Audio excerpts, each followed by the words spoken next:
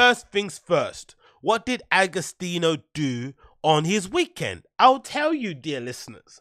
I went to a possession party at E1, one of my more beloved clubs in London over the last couple of years. I felt like the programming at E1 has got considerably better, I feel like, over the last couple of years. I'm not sure if they've employed someone new there or they've changed directions, but whoever's doing the programming over there, you're doing a great job. So big up to you. Nice one. I'm a big fan of Possession also, mostly as a promotion outfit, because I did a bit of promoting myself back in the day, and my promoting wasn't even to this level. Mine was just plugging and playing at bars. You go to a bar, you ask them if you can do a night there, they tell you yeah, you get a 10% split of the bar if it exceeds over £1,000 or whatever in revenue or whatever through the till. You book your DJs to come and play, you pay them if you want, you don't pay them if you don't want, but regardless, you put on a good night, you whack up a flyer, Bob's your uncle, Granny's your aunt. Easy. But nowadays, it feels like a lot of these kids coming up are proper throwing like some actual raves. They're like, renting out venues, warehouses, buying their own audio equipment, hiring audio, visual, lighting people to come and do stuff like crazy. The levels are getting upped. But in general, I always keep an eye out for that kind of thing, because on any level, whether you're organizing an exhibition, you're trying to get your friends out for a birthday party, putting on an event is difficult. And getting people to come is even harder, especially if you have to make them pay. Like, people don't like to leave their house, especially in a post-pandemic era. It feels like, the clubbing, I'm going to talk about it later as well, the whole clubbing and relationship with DJs and artists and how you need to come up in the scene, it's kind of changed. It's a bit weird. It's not the same. But anyway, we'll talk about that another time. So, I'm a big fan of Possession. I like them. I even follow one of the girls who's kind of behind the whole Possession brand, and it's now kind of evolved into a booking agency too. I think they probably do other stuff that I'm probably not involved with or I'm not aware of, but in general, I like what they do. So I've always wanted to go to a party that they put on, but I wanted my first experience to be the ones that they put on in the outskirts of Paris, because that's where basically they got famous from, where they'd have these boiler rooms and people record these videos of these crazy kids going mad to this new form or this kind of newer sounding techno music that was getting played in these clubs, which is not really new, but you know what I mean, fast tempo stuff. And it just looked amazing, especially when you're in the lockdown. You see all these kids raving, cool, having a good time, tops off, dancing, sweating their face off, and you're like, bam, damn, FOMO. I wish that was me. I wish I was catered up to my eyeballs, willing and able to raise my heartbeat to ungodly levels. But that obviously wasn't most of us. So I was holding out to go to a Paris party, but obviously, France was going through their thing with COVID. That wasn't necessarily the book. So I thought, you know what? The best thing to do would be to book whatever, go to any sort of event they put on here in the UK, and then just kind of do it that way. And then I think 2 events happened to come by at the same time. The tickets were made available for their festival that they have in August, happening in the outskirts of Paris. I'm officially, supposedly, should be going to. I just got my holiday booked from work, approved for that sort of weekend to go. And then I also booked, obviously, the tickets to go to E1 the other weekend. And yeah, man, I'm not too sure if I'm gonna go to the festival now. I'm not too sure. As much as I like them as a promotional outfit, and I think what they do as a business is crazy good. If I'm not mistaken, again, maybe I'm wrong. I didn't really check too tough, but I saw a couple of clips here and there from the lady who I follow online, who's behind Possession. Maybe she's one half of it. I'm not too sure, but I don't even think she was even there. I think she might have been back home. I don't know, but she didn't look like she was in London. So Possession is at a level now where they're operating, it's such a professional outfit that they're able to just kind of throw on parties and not be at the venue themselves and have it kind of go down, which is kind of, especially in a dance music setting, especially if you've got a party or a party to a level of that kind of notoriety, it's a bit unheard of the people that are behind it not to kind of enjoy the clout and kind of stand behind a booth as well and enjoy the kind of hype and get all the adulation. So the fact that they're able just to kind of run it as a business, like kind of how Boiler Room runs, right? I don't think the founders of Boiler Room are going to all the flipping Boiler Rooms that are happening all over the world, but that kind of goes to show how professional of an outfit it is, how successful it's become over the years, and maybe it also is representative of maybe the magic has somewhat been lost. if they're able to kind of just bang them out to this kind of level, because they're doing quite a few. It's not like they're doing, a small amount now. They're doing bears.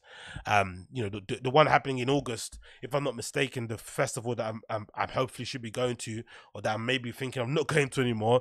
If I'm not mistaken as well, there's like at least maybe 4 other events from Possession happening between now and that festival in August.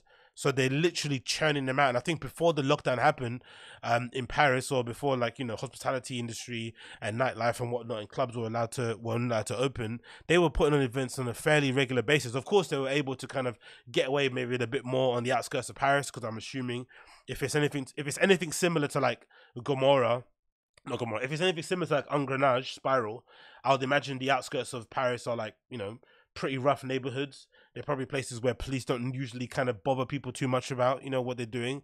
So maybe you can get away with a lot more in those kind of areas, because things are a little bit more underhand, maybe a bit more under table, like wink, wink, nudge, nudge sort of vibe. I don't really know. Who knows? But regardless, they're churning them out to a kind of high level, which, which is, twofold negative, positive, I guess, because on one side, it allows someone like myself to get a ticket to go.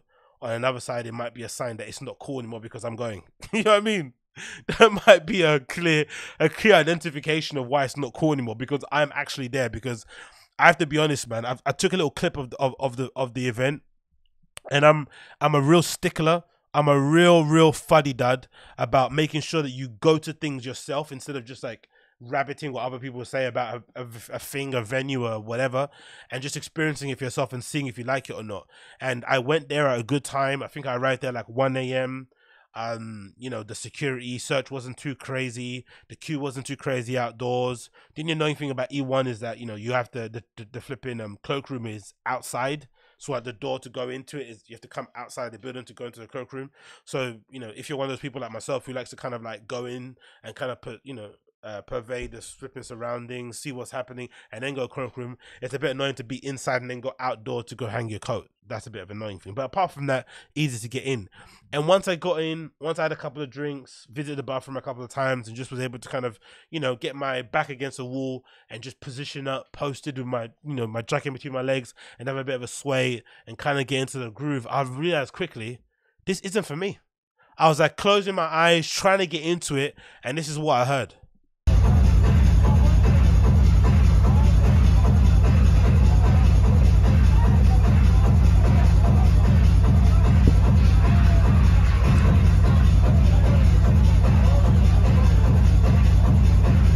And this is a 5-minute clip that I recorded, uploaded on YouTube. And I kid you not, it's just the same. The same monotonous beat again and again and again. And again, don't get me wrong. I'm a big techno fan. I know. I've been to Berghain many times. I've been following this music, dance, electronic music for the best part of, 2 decades. This is my life's kind of passion. Outside of many other things that I'm into, it's definitely formed a big part of my kind of social surroundings and what I kind of get up to in terms of the holidays I go to and the friends I have. Cool, I understand that, but let's not be under any illusions. The kind of music that they play at Possession, this kind of hard techno, hardcore, trancey, whatever vibe they're playing as 140 BPM and up, it really lacks a lot of like. I think that's what DVS was talking about. It lacks. No, it's not even groove is maybe one thing, but it lacks even ingenuity. It's not even like interesting, It's just, don't get me wrong. I understand. I think I'm thinking. I was thinking about it today, really trying to process in my head, thinking if I was 16 to 23, and I saw for the first time that iconic video of Possession party in Boiler Room, that one that's like 1 million views or something, right? Where people like standing on tables and on speakers and shit, right? And it was like in the middle of the pandemic, and I was just pissed off with my government. I was annoyed I wasn't gonna be able to go to student halls. I was angsty. I was, just being a young person at that time, and I stumbled across that video. I would be all up in their parties every single weekend whenever they put them on. That would be my type of thing, because it'd be a great way to kind of get involved in that kind of scene, because you'd see it from the grassroots up. And it also could maybe speak to my level of frustration. That kind of, it speaks to that kind of angst, or that wanting to release maybe for the week, usually you're kind of under the thumb of your parents, under the thumb of your school, under the thumb of your college, your university, your workplace, and then you go out and you're like, oh man, you're sticking to the man by like shaking your head with your little what all those boys were wearing at the party, with your little pearls on and your nails painted and your top off, and you want to just like, give it to the man on the dance floor. But I don't want to give it to anyone. You know what I mean? I just want to have a good time. I want to rave, maybe, have a little flirt here and there. I don't know, have a couple of laughs in the smoking area and go home. That's it. I don't want to do anything else. Like, I'm not really in it to like, tap out from a regular everyday life. I think my life is pretty decent. My Monday to Friday isn't that strenuous that it would allow me, or that it would require me to go out and that be the reason why I'm going out, is to release and to unplug from all the troubles I have in the... No, I don't. It's not really that bad for me. It really isn't. And I think maybe that's where the disconnect lies. The fact that at the age and stage of my life that I'm at the moment, this kind of music doesn't speak to me in that way. But then outside of that, it also just doesn't sound that interesting. It really doesn't. Like, we'll just scoot across in this video a little bit more. Maybe it's the wrong type of, I'm the wrong person to kind of use an example because I've only got one clip. It's only a 5-minute clip, I know, but it doesn't really get more interesting, does it? Someone taking the top off there.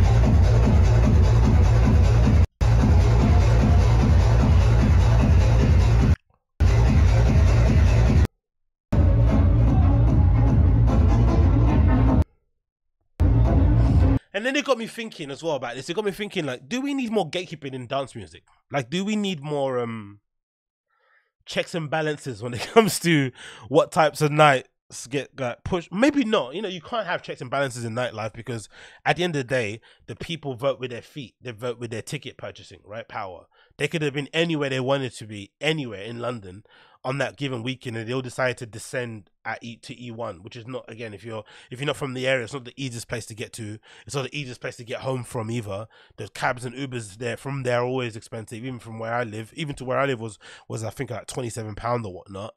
So it's not some sort of thing you decide on a whim.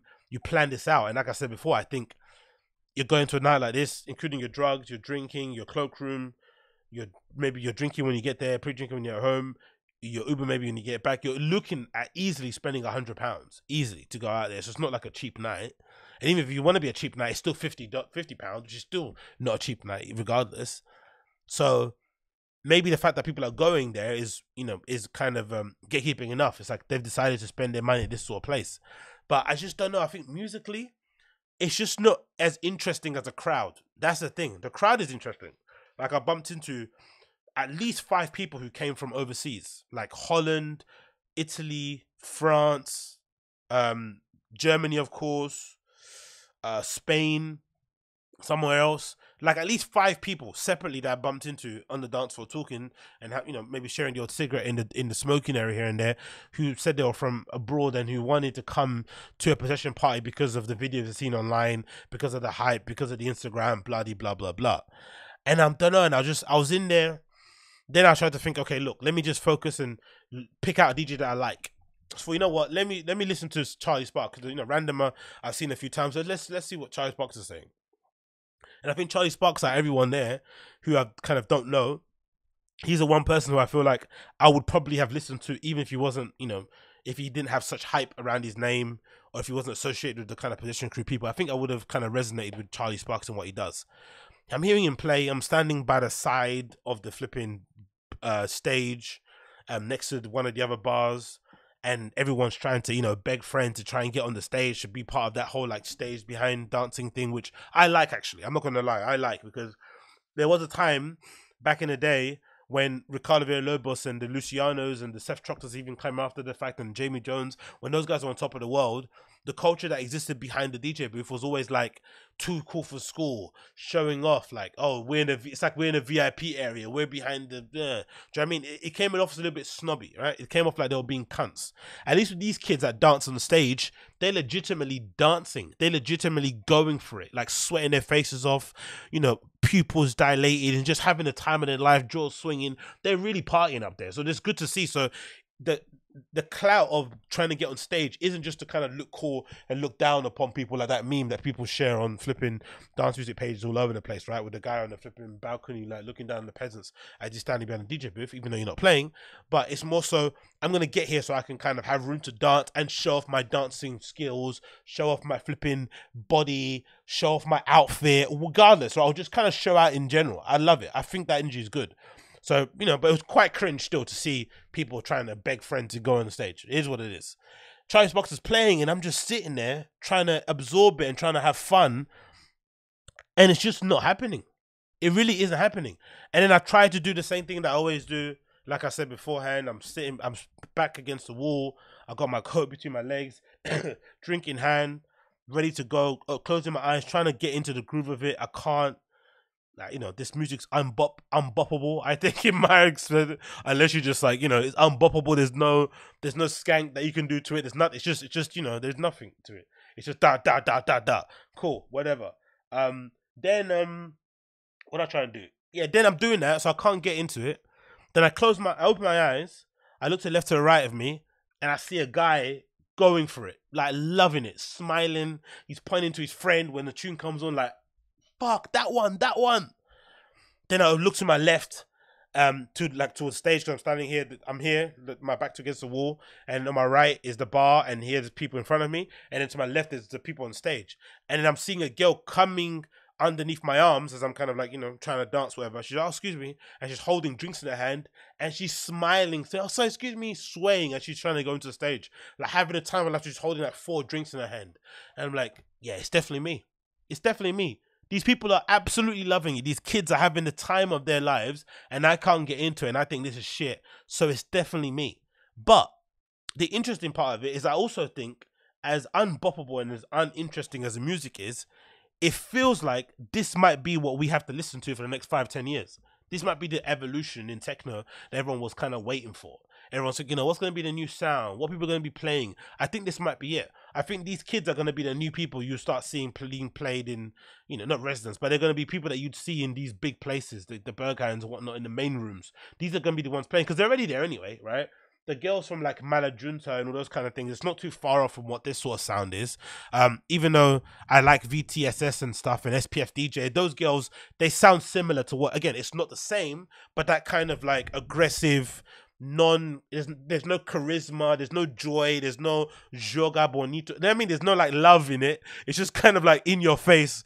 It's basically anal music, really, isn't it? It's just not, I'm saying there's no love in anal, but you know what I mean, right? It's not like romantic. It's nothing like, there's nothing like exhilarating, and it doesn't lift you on a cloud. It just kind of just like hits you in the head like ba ba ba ba ba ba ba ba ba ba, which is fine, right? But I want something more, brother. And again, this is coming from somebody who was raised in a Berghain for like a weekend solid and hasn't gone home.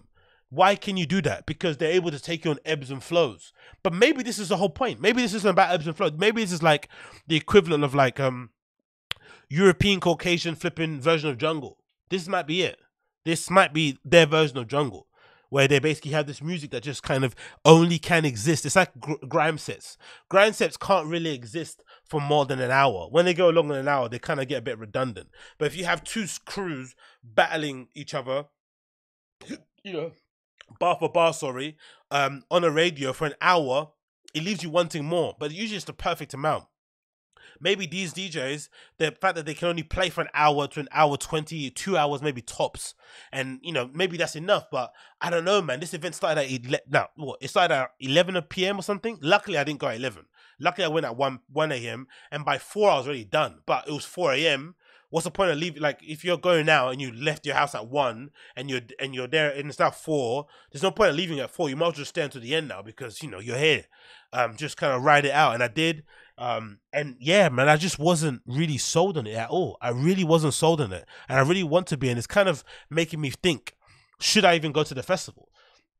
Now, in one part, I think I should, because like I said before, I always wanted to go to a possession in Paris, like in its actual home country, right, where it's kind of birthed, with people that are really kind of a part of that scene, and see how it kind of resonates, because maybe it's more of a European thing also, because I don't know how many other parties in London play this type of music all day long. because that's the one thing we have. That's the one kind of good selling point about clubbing in London. Even if you don't go to the trendy clubs, for the most part, I've always said I think that we have the best range when it comes to nights out, like genre wise. You could legitimately go to like an indie night, a rock night, a jazz night, hip hop, whatever you want, you could go to it. And usually the interesting part about it also is that even if you went to like an Afrobeats night, it wouldn't mean they're just going to play Afrobeats the whole night. They'll definitely mix into hip hop, some R&B, some pop, some this, whatever, disco. They'd mix it in and that to keep it interesting. So it's like what's that place called? The Peckham flipping garage place, that that venue that's known for having some really interesting nights right throughout the week and throughout the weekend. But any night you go there, it's always completely different. Even in the night the music played there, even if it's just a disco soul train, doesn't mean it's just only going to be disco soul train. It might be some Motown, there might be this, might be that. So I don't know if there's other parties that exist like Possession that only played that kind of music all night long. I don't know what it would do, but maybe that's the whole appeal. Maybe that's why people came out in their droves, because it was rammed. Let me tell you that. It was flipping packed. Packed. Like, they had 2 rooms, obviously. Then they had the 3rd room, which was a chill out room, which I think was a perfect for that kind of rave, because people were off their faces on pingers and whatnot. So it was nice to maybe have a place where you can go, maybe chill out and kind of recalibrate yourself. And people were taking advantage of it. And on any given moment, it was rammed with people in there, rammed in that chill out room, taking it all in and whatnot. So credit to them where it needs to be. But I don't know, man. I don't know. I wasn't feeling it, man. I got to be honest. I really wasn't feeling it. And maybe this clip is illustrative of that.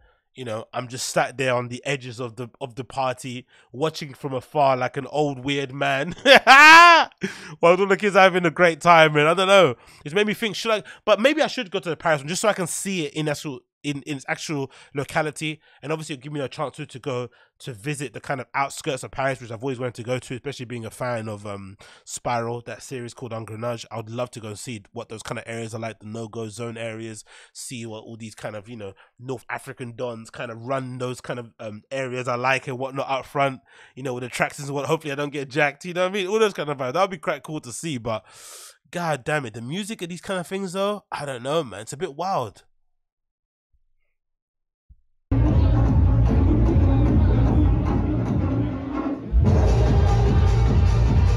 Look at the hands. The video's playing now and there's plenty of hands like really going for it and loving it. So maybe I'm in the minority. Well, I know I am. Well, I know I'm in the minority. I know because, it's just me talking.